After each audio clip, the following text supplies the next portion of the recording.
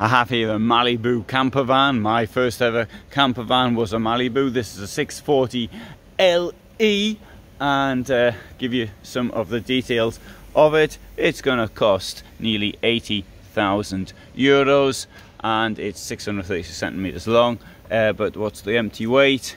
Well, it could be even 3,082. Well, that would give 400 kilos or more than. Sorry, it would give more than 400 kilos of payload. So, what's it got? It's got at the back an enormous double bed. So, that's that. And now, one clever thing here is that most companies do the lockers hanging out, and this one doesn't, going back in. Well, I suppose that'll stop things falling out. I've never seen the point of having a ledge like this. It just gets in the way. I suppose a place to keep your spare keys and things of this nature. What this has though, in a camper van, it's a motorhome feature. Under here, we've got access to a very large wardrobe. Bear in mind that this is a camper van. Look how big it is. I mean, there's motorhomes that have nothing that size. Really good feature, very nice. Notice how the bed as well is divided up into various mattresses. So if you want, you can lift it up and you can use the space for something else. But I'll show that from the back. It'll be more visible from there. Right, coming in here into the washroom. It's got this toilet that slides in and out, and I haven't had any complaints from Malibu yet, but I have my doubts of how practical that really is. It does of course give more space, and hiding the toilet under the bed isn't a bad idea, but I wouldn't want it to sort of get stuck, particularly if it was stuck under the bed. And I know we have to save space as much as possible. We have to create space. But that, I feel, is unnecessary. Like, you can see how much space there is. I'm standing up, right, and I've got my shoes on. So, the space in here. Note how this sensible sliding door slides around, gives a lot of space down here. Of course, there'd be less space if the toilet were fixed. Here we've got the fridge. You can open it from this side and get into the fridge whilst you're in bed, and you can open it from this side whilst you're in the kitchen.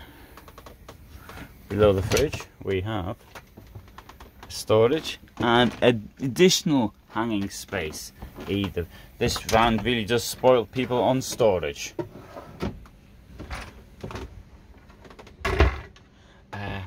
Two burners.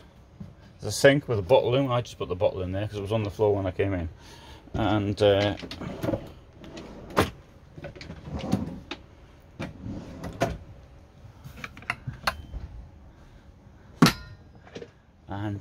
a relatively good table size wise, and storage up here in the bulwark. Normally I don't like it, the storage up here in the bulwark, but I suppose you can put something up there. It does come with the option of having extra bed here, but bear in mind, it's got an option for an extra bed. You've got to carry it. Get an inflatable mattress, as I have said in other videos. Looking down here, so you've got the step up to the bed. You can store things in that step. You've got an extension here.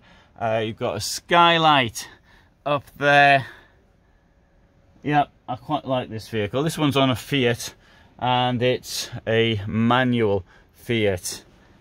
Will come out.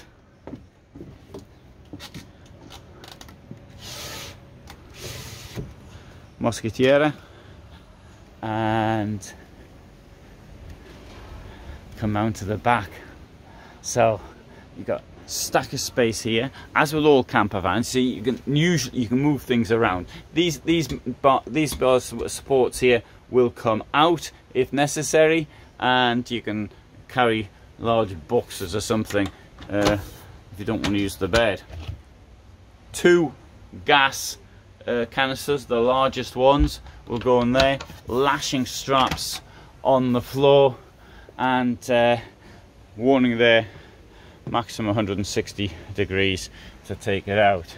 I think though it's probably blocked, but if you can't take it out any further, okay, that's 90 at present. No, in fact, that's even blocked, and no, I don't blame them for doing that. It's blocked for the event because people sort of mess around with things. Note also these nautical windows. So you can close it anyway. You can open it up from the side as well, and you've got the mosquito net. That's people might like that, or they might not. I think that's a really good camper van, though. To my way of thinking, it's got so much storage in it. That's a really comfortable vehicle to use. Admittedly, mine wasn't anything like this in size, and if it had been, I'd still be driving it now. Of that, I'm sure. All these years later. Yeah, I'll just whilst I'm here, just nip into a couple others just to show you what they look like. This is a 6-metre van. There's only 640 ones. Yeah, here's one. And we'll have a look in here. 640 LE GT Skyview. So there is this option of this divider, and I've had that since 2019.